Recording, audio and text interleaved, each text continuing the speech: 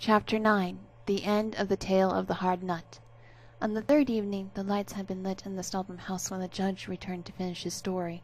Drosselmeyer and the astronomer searched for 15 years without coming across the Nutcracker. I could spend 4 weeks telling you children all about the places they went and the strangest things they saw, but I will just say that Drosselmeyer in his deep sorrow and disappointment, began to feel a longing for his beloved home city of Nuremberg. A particularly nasty attack hit him when he was smoking his pipe with his friend the astronomer in the middle of some great forest in Asia, and suddenly he cried, "Oh, beautiful, beautiful Nuremberg, my beautiful hometown Nuremberg, whom I have not seen for so long, though I've traveled to London, Paris, and all sorts of places. They cannot fill my heart, and I must always ask of you, oh beautiful city of Nuremberg, with your lovely houses and their windows." Drosselmeyer's cries were so sorrowful that the astronomer felt deep compassion for him, and he began to cry and wail as well. In fact, his cries were so loud that they could be heard through a sizable portion of Asia. Then he wiped his eyes and said, "Esteemed colleague, instead of sitting here pining away over Nuremberg, why don't we go to Nuremberg? After all, it doesn't matter where we search for that accursed nut." "True," Drosselmeyer said. He brightened up a little. They both knocked the ashes out of their pipes and straightway headed for the middle of Nuremberg. No sooner they arrived, Drosselmeyer went to see his cousin, the doll-maker, painter, and gilder, Christoph Zacharias Drosselmeyer, whom he had not seen in many years. The clockmaker told him all about Princess Pilipet, the Lady Mouserings, and the Nutcracker. The doll-maker clapped his hands in amazement and said, "What a marvelous story!" Drosselmeyer further relayed his adventures of how he spent 2 years with the King of Dates, how the Prince of Almonds had disdainfully rejected him, how his search at the Society of Natural Science in Squirrelton had yielded nothing, and how he failed everywhere to find even a trace of the Nutcracker. Through the story, Christoph Zacharias frequently snapped his fingers and turned around on one foot. Finally he exclaimed, "Well, that'd be the devil, wouldn't it?" and threw his hat and wig into the air. He gave the clockmaker a hug and said, Cousin, all your troubles are over, because, unless all the world has conspired to deceive me, I own the Nutcracker." He immediately brought out a box from which pulled a gilded nut of moderate size. "Behold," he said, "many years ago a nut seller with a bag of nuts came into town around Christmas time. He got into a fight with a local nut seller who did not think he had any right selling nuts here right outside my shop and had to set his bag down. Then a heavily loaded cart drove over it and broke all the nuts except one. The stranger offered it to me with the oddest smile for a 20 from a 1720. Strangely enough, that's just the coin I found when I checked my pocket. So I bought it and gilded it without really knowing why I paid so much for it, or why I wanted it so badly." Any doubt that the nut was not really Krakatuk was soon lifted when the astronomer scraped off the gold gilding and found the word Krakatuk engraved in Chinese characters. The joy of the travelers was immense, and his cousin was the happiest man under the sun when Drosselmeyer told him that his fortune was made, for he would soon receive a handsome pension and plenty of gold for gilding. Both wizard and astronomer had just put on their nightcaps and were ready to go to bed, when the latter said, "My esteemed colleague, good fortune never comes but in packs.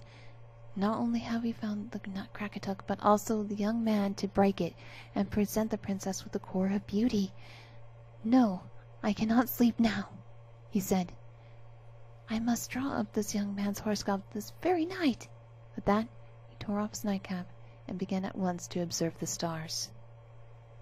Christoph Zacharias' son was a handsome boy who had never shaved and had never worn boots. In his early childhood he had been a jumping jack for a few Christmases, but there was no trace of that now, as his father had taught him how to be a proper gentleman.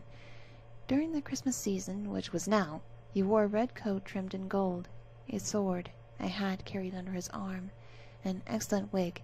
Thus he stood splendidly in his father's shop and gallantly cracked nuts for young girls, and for this reason they had nicknamed him Nutcracker.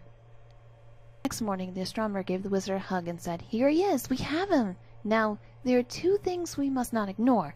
First, you must make your splendid nephew a sturdy wooden tail that attaches under the jawbone, so that his jaw can be firmly shut therewith.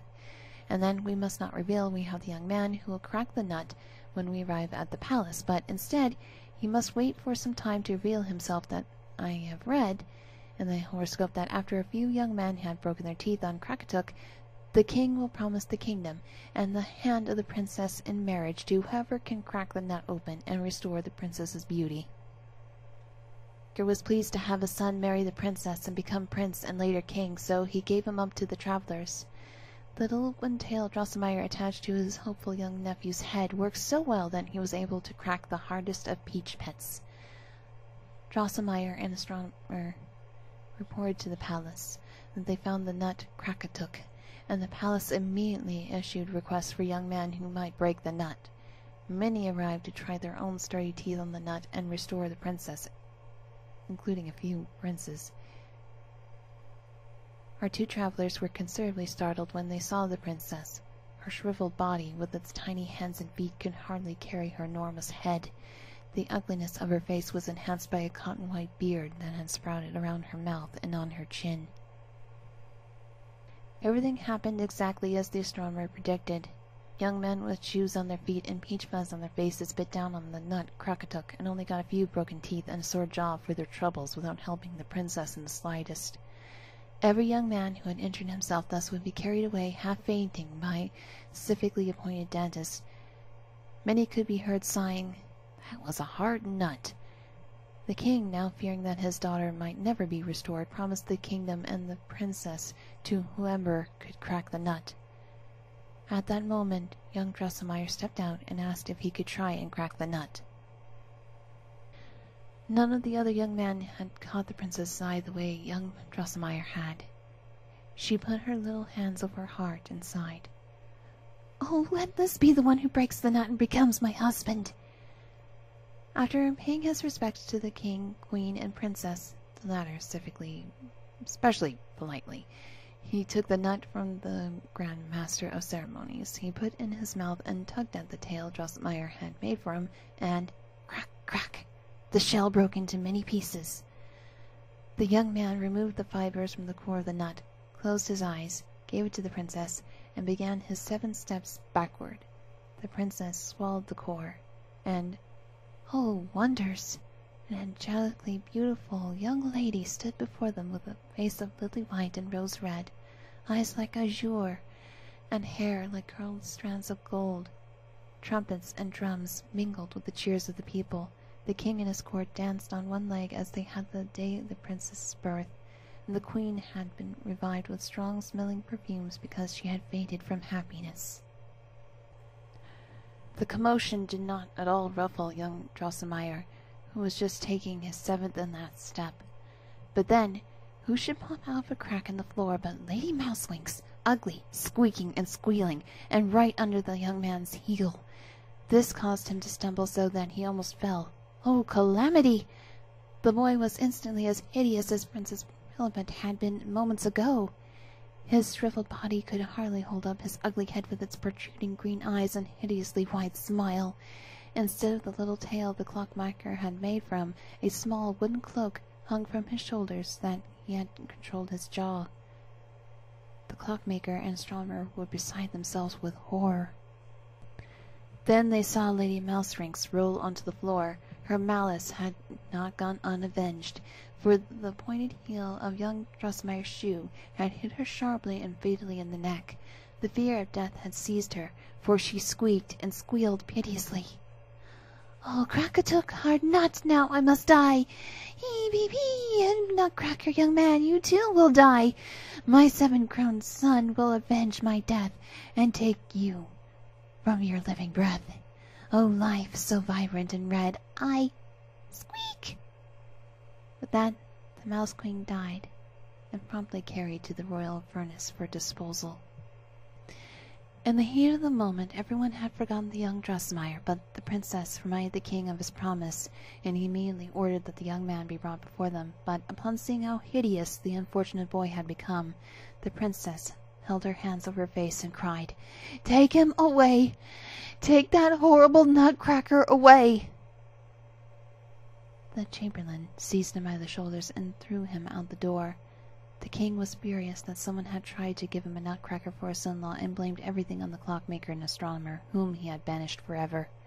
None of these developments had been in the horoscope taken at Nuremberg, but the astronomer was not deterred from reading the stars again, which now revealed that the young Drosselmeyer would become a prince and a king despite his ugliness.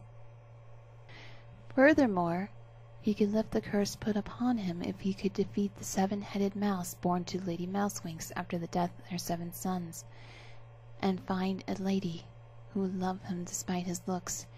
You may have seen young Drosselmeyer in his father's shop in Nuremberg around Christmas time, and now you know that he is not just a nutcracker, but also a prince.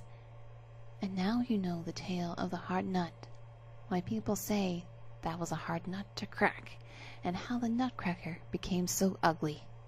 Thus the judge ended his story, where he thought that the Princess Pirlipat was a cruel, ungrateful brat, and Fred said that if the nutcracker was worth anything, he'd quickly defeat the Mouse King and get restored to his former self again.